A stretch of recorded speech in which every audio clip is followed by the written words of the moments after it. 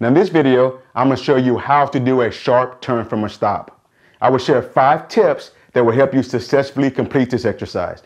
And I will cover some common mistakes. So stay right there.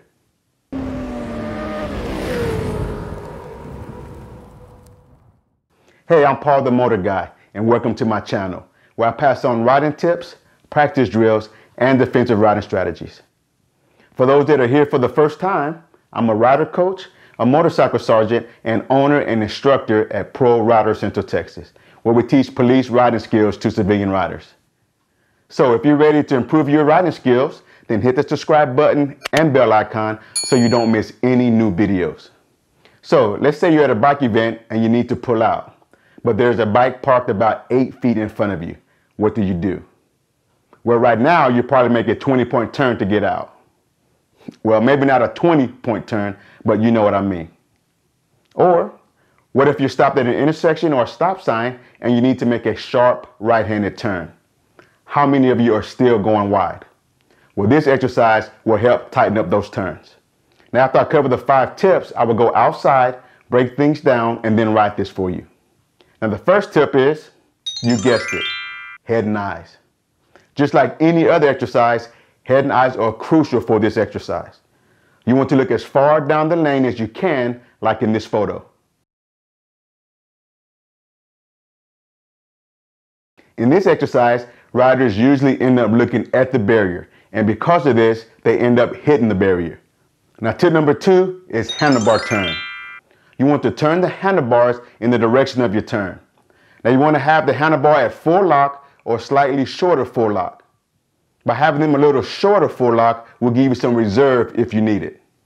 Now, some riders tend to open up the handlebars too soon, which causes them to hit the barrier. Now, if you find this happening to you, here's the fix. As you can see in this photo, instead of looking down the lane, you can look further to the right. This will help you keep the handlebars turned a little longer, which will keep you off the barrier. Now, you'll do the same thing for your left turns. Now, tip number 3 is your feet. You need to put the foot down in the direction that you're going. So if you're going to the left, your left foot will be down and your right foot will be on the foot peg. And if you're going to the right, then your right foot will be down and your left foot will be on the foot peg. Now, when we go outside, I will show you why this helps. Now, tip number 4 is motorcycle lean. You want to lean the motorcycle in the direction of your turn. This will help you tighten up the turn from the beginning. Now, tip number 5 is throttle and friction zone. You want to make sure your RPMs are steady before you engage the friction zone. And then when you're ready to pull out, you want to stay in the friction zone until the motorcycle gets into the lane, and then you can slowly release the clutch lever and ride off. Now, most riders tend to release the clutch lever too fast when pulling out. Now, when you take off too fast, this causes the handlebars to straighten out and you will go wide and run over the barriers. So it needs to be a slow, controlled takeoff. Now, for my demo, I will simulate a T intersection, and the lane I'm pulling into is 6 feet wide. Now, you can start with a lane wider than that if you want, and then change the distance as your skill level improves. The next video will show you why putting your foot down in the direction of your turn is beneficial. So if I'm going to the left, watch what happens to the motorcycle when I put my left foot down and my right foot on the foot peg. See how the motorcycle has a natural lean? Now notice what happens when I switch feet. See how this causes the motorcycle to lean slightly to the right? Now, if I try to turn from this position, I would be fighting the motorcycle because I'm going to the left, but the motorcycle is leaning to the right. Now, let's watch it from the right side.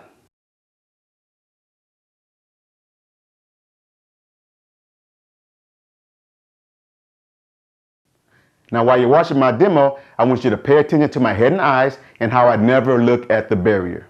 Also, I want you to look at how I let the motorcycle lean underneath me and how I pick my foot up as the motorcycle starts to move. Now, let's go outside and I'll walk you through it and then I'll ride this thing for you. Okay, so now we're outside. It's a little windy. I hope the audio comes out okay. I got my dad cat on, as you can see. But now I'm going to walk you through this exercise and then I'm going to ride it for you. So what you want to do, you want to come up in between the 2 cones, put your front tire, stop here. Now I'm gonna go to the left first. So I'm gonna turn the handlebars to the left, either full lock or close to full lock. Now my left foot's gonna be down because I'm going to the left. My right foot will be up. I'm gonna search to the right for traffic. Search back to the left. Now I'm gonna look at something far out in the distance. Now, When I'm ready to go, I'm going to roll on the throttle, slowly release the clutch into the friction zone. When the bike starts pulling me, I'm going to pick my feet up, continue to have my handlebars turn, the bike up, and then slowly ride off like you're riding in traffic. And now I'm going to do the same thing to the right. So to the right, again, I'm going to turn my handlebars. This time my right foot will be down, my left foot will be up because I'm going to the right. I'm going to search to the left. Now I'm going to search for something far out in the distance to the right. And again, I'm going to roll on the throttle, slowly release the clutch lever. The bike starts pulling me, I pick the feet up, slowly drive out, and then straighten the handlebars and then ride off. Now on the right side, your rear brake foot is down. So you can use your rear brake, but you have to pick your right foot up first and then apply rear brake if you need to slow down to make your turn. When you're going to the left, your foot's already on the brake, so you just apply it gently, drag it. If you need it, it'll tighten up your turns.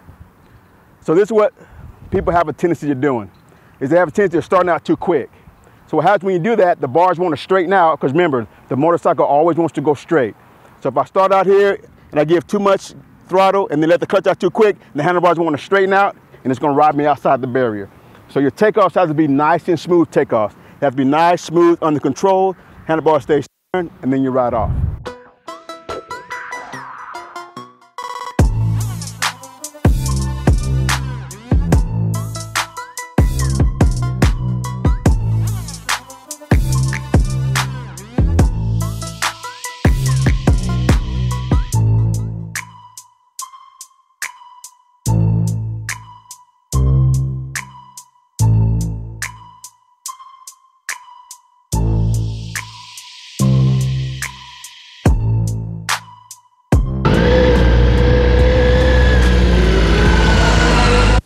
Now, I hope this video gave you some things that will help you when you're practicing your sharp turns from a stop. Now, if you found value in this video, smash that like button and don't forget to subscribe. And let me know in the comment section below if you have any tips for this exercise. And until next time, practice, practice, practice, and ride safe.